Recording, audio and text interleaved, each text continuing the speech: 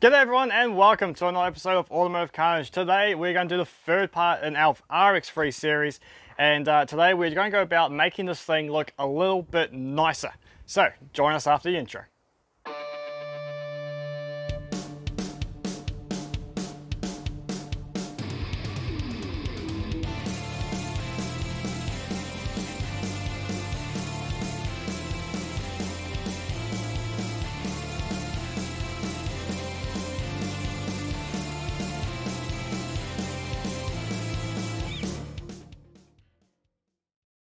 So as you saw from last week, we went through the whole car, we spotted all the rust we could, we cleaned up the interior, found a bit more rust in the floor there.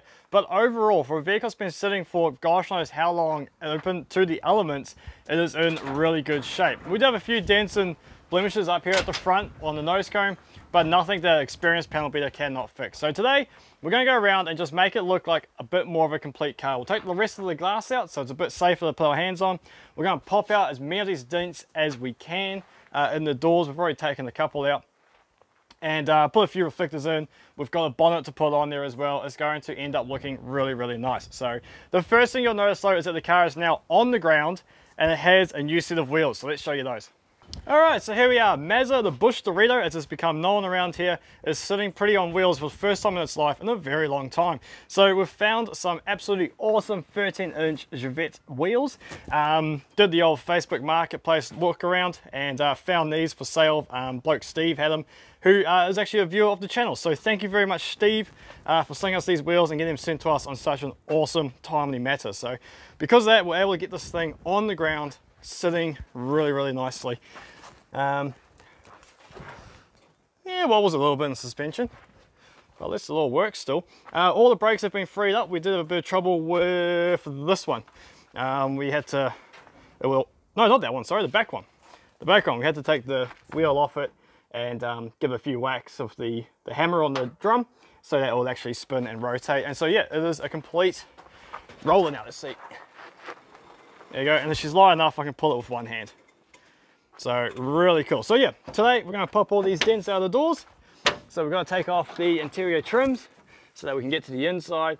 We'll see what the mechanisms on the locks are like. Oh, that's right, because we've got to see if we can get these doors to open. They're currently stuck. So once we pull the covers off the inside, we'll be able to sort something out there. Remove the glass, put our new bonnet on. We're going to have to do a bit of panel beating around here so that it can sit nice and flush and get the correct body lines. Yeah, oh yeah, and that's right. And then we've got reflectors and indicators to fill in these holes. So it's going to look pretty well complete by the time we are done. What do you reckon, dog? Don't care. All right then, let's get into it.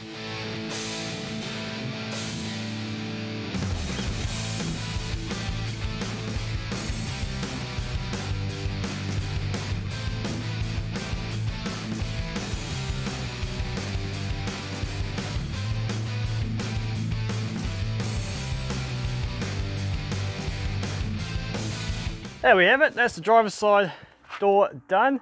Outback panel beating, nothing but a hammer and a pry bar, and we've popped all those dents out. So from a distance, it looks okay, but obviously if you get closer, it's a bit wavy. It's definitely not perfect, but we're not looking for perfect. We're just looking for awesome. And then we've got my young apprentice over here. She's helping clean all the glass out. She's got gloves on, so she's all good. Doing a wonderful job too. Oh, that's a bit exhausting. All the glass is almost out, so doing fantastic there. So I'm going to keep moving on and we'll just time lapse the last couple of doors and then we'll get on to that boot.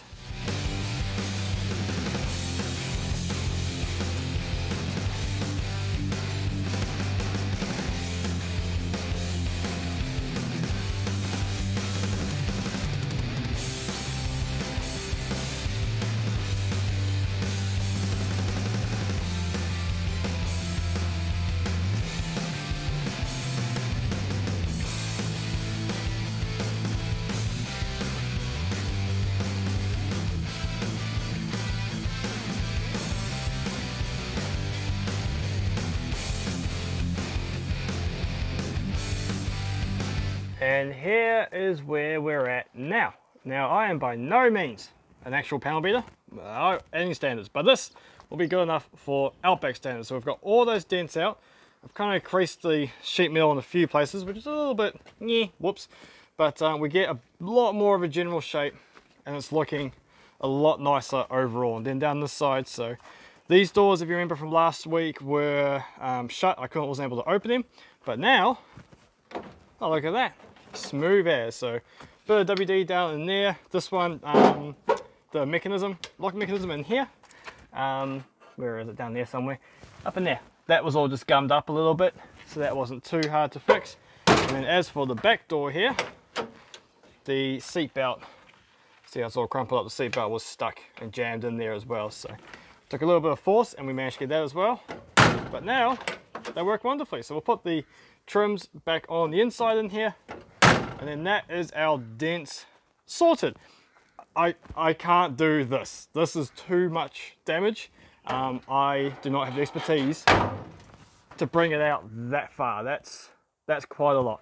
We gave it a good bashing, as you saw in the hyperlapse, but it wasn't good enough. So yeah, unfortunately that panel may have to be replaced with a brand new panel, but you can get that entire rear section for like 600 bucks.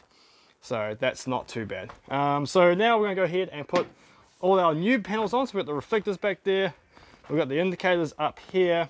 We'll try and fit our bonnet, smash that dent there back a little bit, so hopefully we'll be able to get a nice flush fitment. Hopefully that is pretty mangled up there. I'm not going to worry about trying to bend any of this because that portion is too valuable. I'll let a professional tackle that one, and it gives a bit of character at the moment anyway. So let's put our new panels on, and I'm excited. This thing's going to look pretty cool by the time we're finished with it. Okay, so I've bashed and played with this front line here as much as I can, and I've made just enough room to hopefully get this bonnet on and closed. Our hinges are freely-ish moving. That one's a bit stiff, but that's okay. And then here is our bonnet. Now this sucker was the cheapest one I could find. That was 440 bucks. And it's crazy. It's scratched, it's bent from where someone's tried closing it with seized hinges. The two skins, the top skin and the reinforcing underneath has all separated. It's got rust in it. Mazda parts, very expensive, but anyway, it's going to serve our purpose, and I love that it's black. I think the black with the blue and the gold wheels is going to look rather nice. So we've already sprayed a bit of WD in there. Got some random bolts we found in the bolt collection that will fit. Or at least I hope they will fit. Hopefully not too long. Get that one in.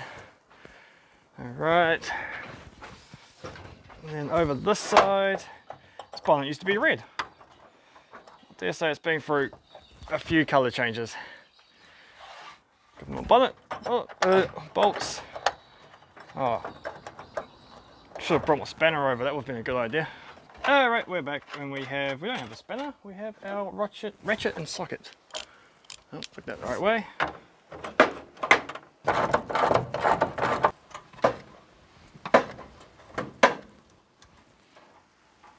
Alrighty, that's them tight, let's see what happens.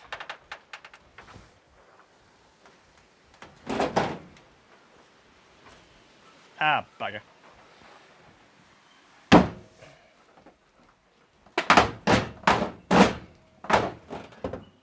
Well, it closes, but I don't think I'm going to be able to open it again. It's jammed in here and over here. How does this line up? Yeah, it needs to come this way anyway. Alright. Okay, take two. Yeah, it's scraping. That's alright. Man, it is so out of whack along here. It's incredible. Okay, and then that's it. There we go. That's as good as it's going to get. Let me bring you closer. So, talking about panel gap, that's pretty mighty. Now, what's happened as well is the latch on the actual bonnet is bent that way, forcing the bonnet to overhang onto the cowl ever so slightly. But for our intents and purposes, we just want to get a bonnet on it so that we had a complete panel. You can see here it's been scraping paint there where it rubs against the nose cone there, and along here as well. But, mate, look at that. That's huge. That's going to take quite a bit of time to realign the front of this car. And we might need to still adjust it a little bit more. That is good for now. Unfortunately, I left those at work, so I can't put them on. So our next job is just get our dash back in place.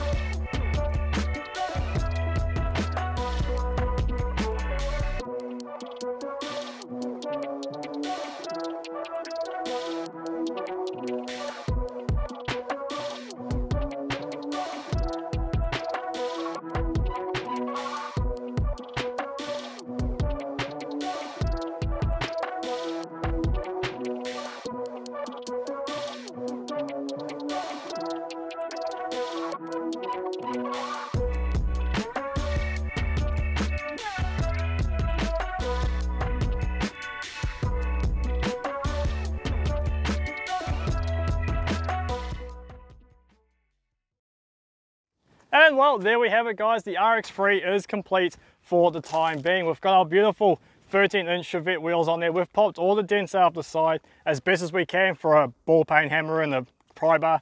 We've put our dash and our interior pieces in, at least all the bits we could find lying around this vehicle. We've even gone and sourced ourselves some rear reflectors and some front indicators, along with the best bonnet that I could find for a good price. So we're out here again in the beautiful Australian outback, not too far away from where we actually found this vehicle in the first place, but there's an awesome little graveyard here of other vehicles. And I thought I'd bring you here to explain to you what the next step is for this vehicle. So in the last video, I asked you guys, what should we do? It is an absolutely amazing find. It is by far the best bush wreck that I have found to date, and it's the one that's given me the most emotional struggle, whether I keep it or do we move it on to the next person who can actually do it some justice. And I'd say a good 90% of the comments were keep it, restore it, put it back to original, put a big 13B bridge port in, proverbial port in there. So many awesome suggestions, and I thank you guys so much for that. However, as hard as it is to say, I cannot keep this car.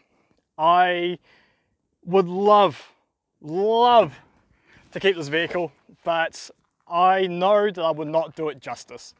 And there are other people out there who have reached out and explained to me how they would go about restoring it. And one guy in particular hit the nail on the head exactly how this car should be restored and maintain its story. It's not going to be factory restored. It's going to be patinaed. It's going to have a 10A back in it. And it's going to have the interior put back in so it's usable. Yes, I can hear you all screaming in the comments. I can hear you screaming from around the world right now that I should keep it. But honestly, I've got so many other cars working on it at the moment. And I don't want to be one of these guys who collects a whole bunch of cars and goes, it's not for sale. No, I'm going to restore that one day. They are my pet peeve. Like, the vehicle is literally rusting away in people's backyards and they will not release it. I understand if it's got sentimental value where a family member's passed away and it's the last connection they have. Those sort of situations completely understand. But when you've got 20, 30 vehicles literally rusting in the backyard similar to this, come on guys. So I do not want to be one of those people. So we're going to move it on to someone who can do it some justice. So who does it go into, you might ask? And the awesome thing is I can actually reveal that to you. And the majority of you people who have recently subscribed to my channel, thank you very much for joining, will actually know this character because he has a very, I would consider a very viral video that's gone around recently where he goes and puts a 13B rotary into a VN Commodore.